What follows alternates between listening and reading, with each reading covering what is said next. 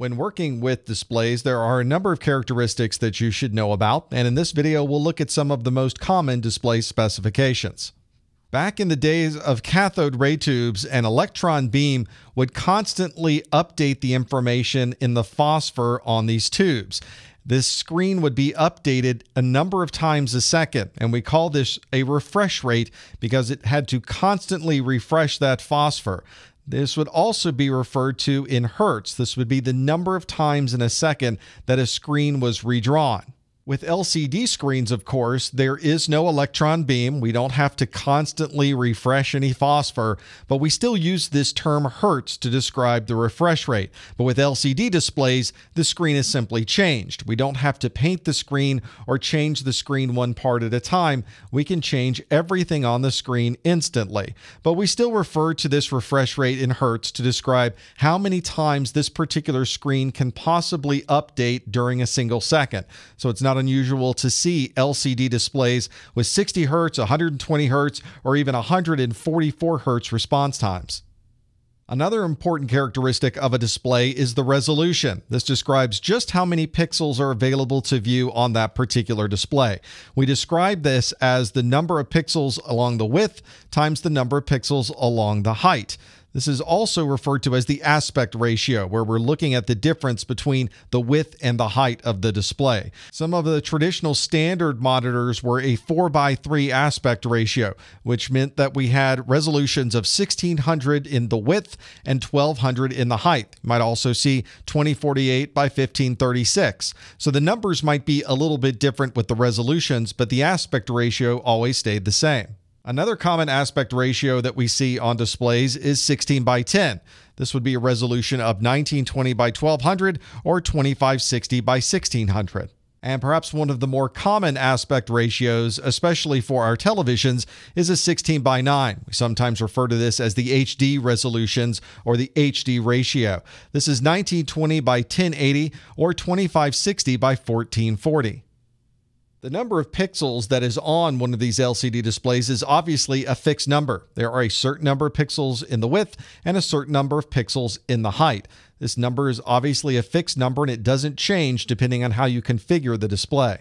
The display is going to look best if both of those numbers are identical. If you use a different resolution, your display is going to attempt to show that resolution on the screen, but because the pixels don't match up exactly, you will see a bit of distortion. This is a picture that shows what a distortion of that might look like. You can see an example of the distortion. The R that's on this line is different than the R that is on this line.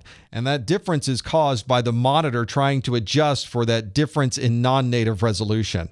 If you do need to change the resolution on an LCD display, try using a resolution that is exactly the same aspect ratio. So if you're running a 2560 by 1600 and you'd like to change the resolution, try something like 1920 by 1200 where you have exactly the same aspect ratio between both of those resolution types.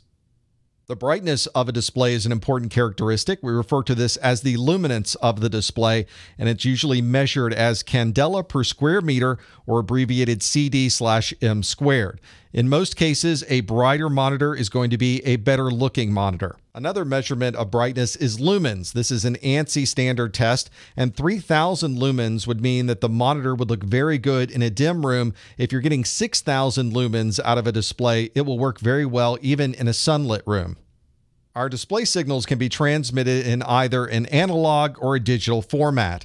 The analog format is transmitted as one continuous signal, and you'll usually see analog being used over a VGA connection, and there are some DVI connections that support analog connectivity.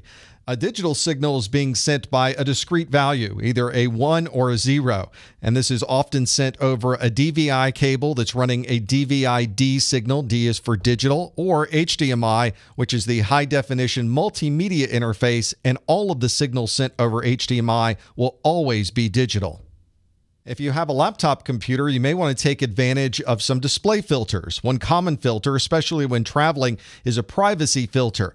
This is one where you can put a filter over the display and you're not able to view that display unless you are directly in front of it. If you're off to the side, you're either going to see a completely black color or a gold color depending on the filter that you use.